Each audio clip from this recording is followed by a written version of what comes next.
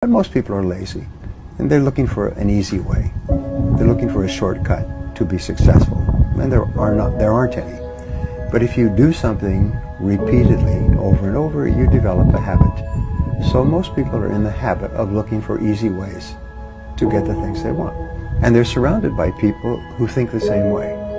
You know, as much as 95% of your thinking is determined by the people that you associate with on a regular basis.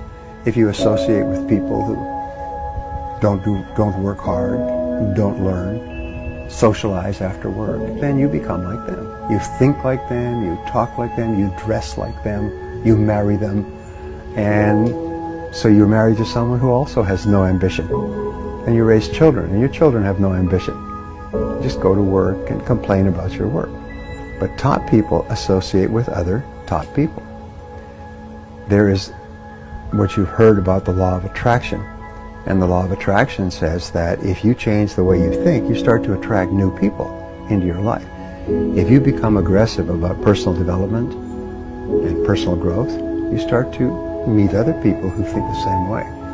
And the old groups of people that you associate with fall away, and the new group of people appears.